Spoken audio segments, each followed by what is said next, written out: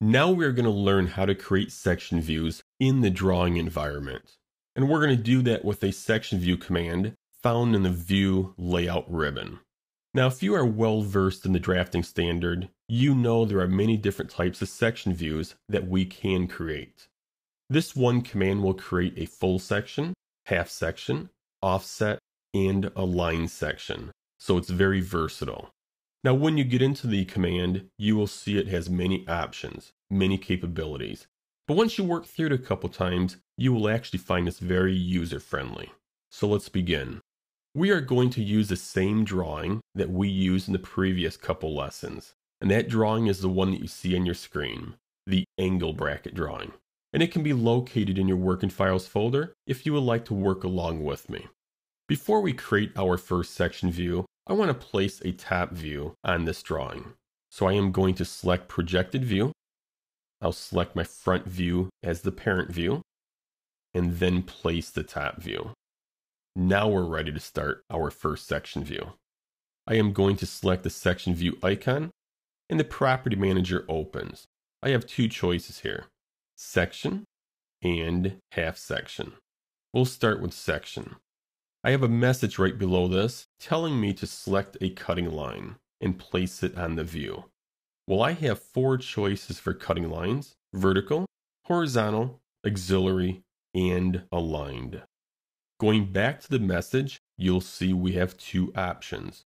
Our first option is use the section view pop-up to add offsets to the cutting line.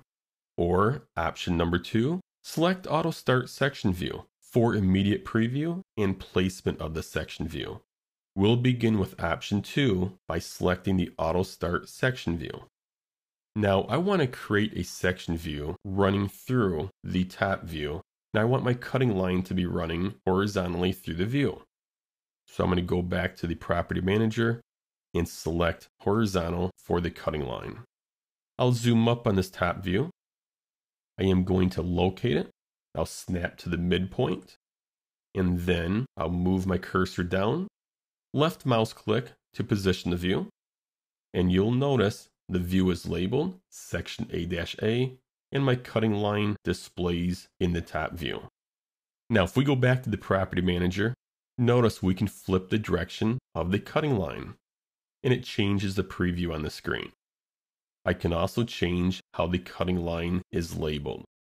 If we move down the Property Manager, under Section View, I can display only the cut faces.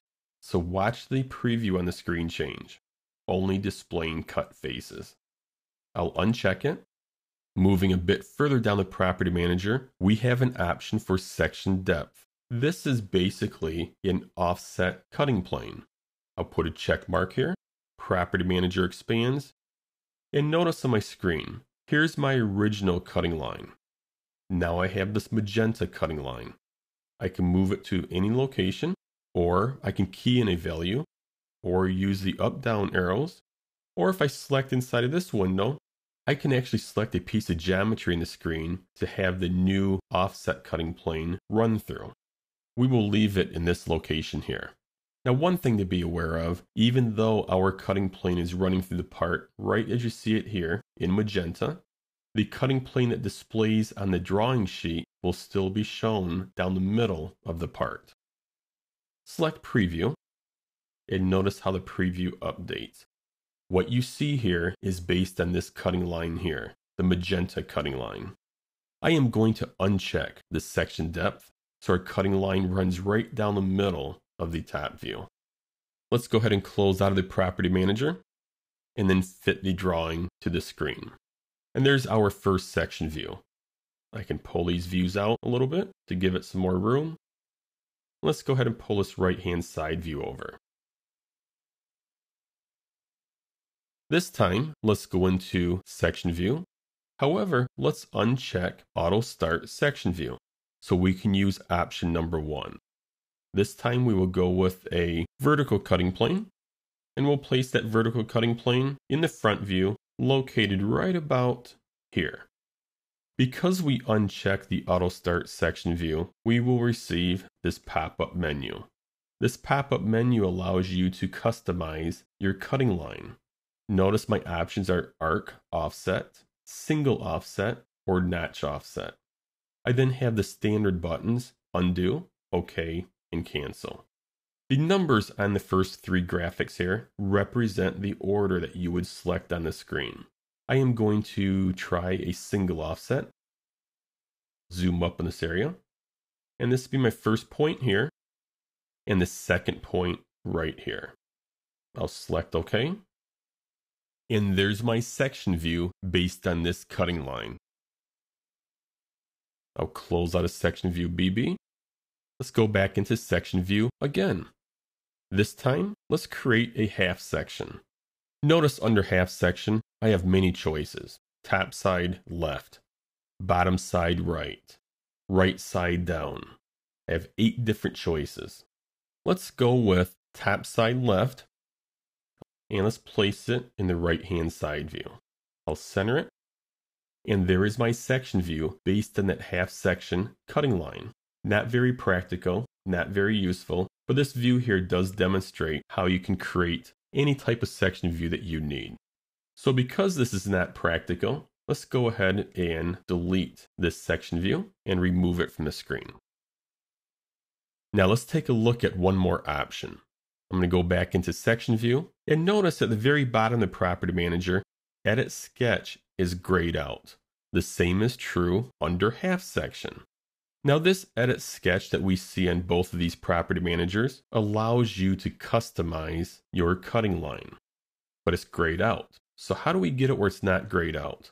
Well, this requires that you take one of these cutting lines here or here to begin with before you have access to edit sketch. We'll start with a horizontal cutting line. Let's go back to the top view and let's place it right about here. Now I have access to the edit sketch button. I'll select it. I'm going to go into my sketch ribbon and I am going to modify this cutting line. Now obviously how I'm modifying it is not realistic for the type of cutting views that we create out in industry, but I'm just trying to demonstrate the flexibility of this. Trim out the centerpiece, so now you see my finished cutting line. As soon as I close out of this command, and then close out of the edit sketch mode, there is my section view based on this cutting line. We'll accept it and then fit. So as you can see in that one section view command, all of the possibilities. If you have a part, no matter how complex it is, you can create a section view with that command. You will also find after you use the section view command a couple times, it is very user-friendly and very intuitive.